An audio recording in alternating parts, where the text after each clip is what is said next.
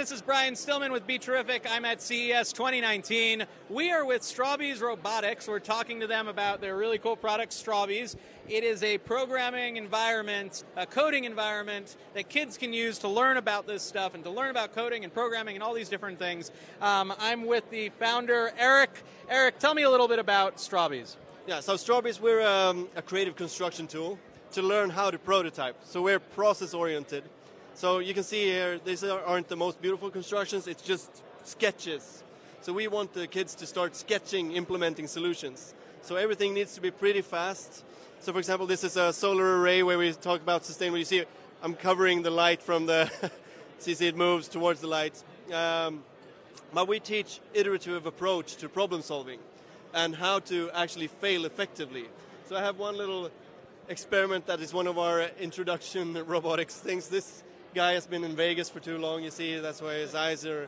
But this is a robotics exercise where we teach them to build a very simple robot and then make it move as fast as possible. So we put it down on the ground and we observe what happens. So you observe, this is a failure. A failure is like the difference between a failure and success is how you approach the failure. So now we look at why is it not moving? It's not touching the ground. So what can we do to change that? We can slide this one down. So you see all the changes are fluid and fast. So then we go back, we slide it down really far, put it down on the ground and see, flips over. It's a failure again, but this time it's actually an awesome failure. We like it. It's going to be a nice art installation, so when the lights turn on, all the robots flip over, for example. But we still want to achieve our original goal, so we make one more change. We see it's touching the ground a little bit less, but maybe just enough to make it move. So you see, this is what we're teaching. This process of observing, building your creative confidence, building your power to observe and come up with the solution and implementing it. So we start with the physical thing and then we go over to the code. And all of this is the same speed, so it works within a 45-minute setting of a classroom, for example. So... obviously, no, that's okay. That's okay. It's really cool. It's obviously designed at least with kids in mind. Yeah. So, where do you see this coming into play? Is it? You mentioned classrooms before. Yeah. What age range? How do you see people actually using this? So we have the construction system. We start out at kindergarten, so from 5 years old around there. The robotics depends on the setting. The retail kit, we say that it starts at 10 years old around there. But we've used it with as young as 7-year-olds with great success. But the thing is, it also works all the way up into engineering school. So if you want, I can show you a really, really advanced robot. Sure. That's pretty cool. Love to. So this is probably one of the most advanced solutions at CES, mechanically. So this is, once again, just a single servo. It's a strange robot. It's my baby simulator, so I did it because I was becoming a dad.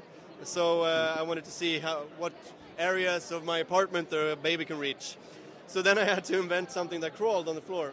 So when I turn this on, you see that it has a hip here, and it's moving in 3 dimensions here, pushing itself forward, but it's also pushing inwards. So this means I can actually make it move forward and turn left and right using a single actuator. So if we come into the engineering, this is actually pretty advanced, because of the 3D mechanical properties of the system. Now I can also affect this with light. So I didn't make it remote controllable like that, but now I can just scare it away here, you see? Afraid of the light.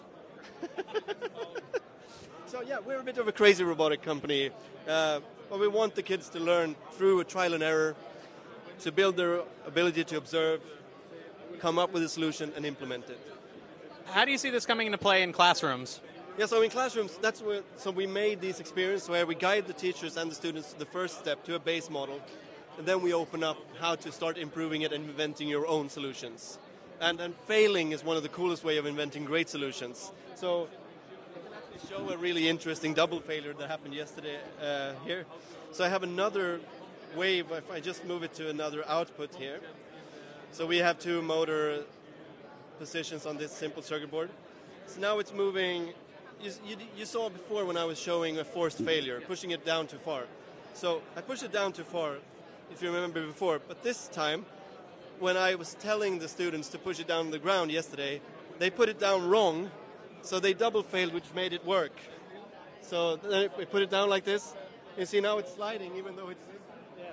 And then, all of a sudden, you made the world's worst Roomba that can clean up straws from the ground. But that's the thing. We want to teach this kind of creativity. It's not about making perfect solutions. It's about sketching and implementing ideas. Yeah. Very cool. cool. It comes into play. I don't know if that actually answered your question. Yeah, no, this is very cool. It definitely looks like a... It definitely looks like a fun process. It looks like something that's going to engage kids in a way where it's exciting and interesting and not just sort of rote learning, not just learning stuff by memory. Yeah, exactly. And it's very important because we can see these prototyping skills that I showed now. You saw that they're accessible. You see, they can even see the solutions. It's not 10 minutes of rebuilding.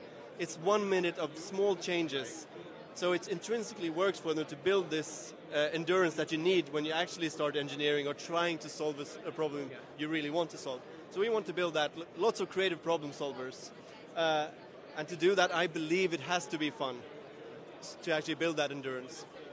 So where are these products available? Where can people get them? So right now, they're obviously from our website, strawbees.com, but also on Amazon here in the US, and Barnes & Noble carries it, so you can walk into a store, try it out. And what's the robot kit retail for? It's $99. $99. You can build lots of crazy robots. Oh, there's also another component that you showed off before that we'd like to check out. Yeah. There is the coding that you have here. The coding interface. Yeah, so we developed our own interface just like we said before. We wanted it to be pretty fast. So if I wanted to change, for example, the robot here. Now this is the solar array. It compares to inputs here, to light sensors, adds the values from them. I have one that goes negative values, and then you get a couple of values you can say, and it just translates that out to the servo here. So it's pretty simple. I can show the walker, for example, just to see the walker. This is the robot I showed you before, and the two outputs have two different waves connected to them. So you see two blocks. And within that simple two-block system, you have so much exploration to do. And actually, that was the light sensor that I dropped. We also use standard components. So the students can actually start gathering materials from like electronic waste and stuff. If it's on a 5-volt circuit, it works with this. Any analog sensor can be used. But so let's look at, for example, this wave. If I want to change this to make it work faster, for example, I go in and just change the wavelength here. So I can tap it, and let's say that maybe it's going to go faster if I slide it down. My fingers is too big to... I'm new with this laptop, so let's see. Let's go down to a 0.72 wave. And if we want to upload that to the robot, you take a USB cable. So we chose to have a cable interface because it also charges the robot. We actually have rocket science classes too for as young as 7-year-olds. we think rocket science is pretty fun. So now, actually, I'm on the second. I want to do with my change in the code on servo output number 1. So this is number 1 servo. You see a wave here. And I want to make it faster, so I change the value. Now it's connected, and we upload. And then the code should be transferred to the robot. It's eating the code here. Actually, I think I made it slower, so I didn't know what the original thing was, but you get the idea. Absolutely, absolutely. It's really all about just playing around and having fun with it. Yeah, exactly. Cool. And we believe that is what we need to do to actually start solving problems. It's having fun, playing a little bit more with our ideas, and it's going to drop off the cliff here. Yeah. Thank you so much. Thank you, Eric. We are with Strawbees Robotics. They are from Sweden. And check them out. We are 2019 CES. Brian Stillman with BeTerrific, BeTerrific.com. We will have more for you throughout the week.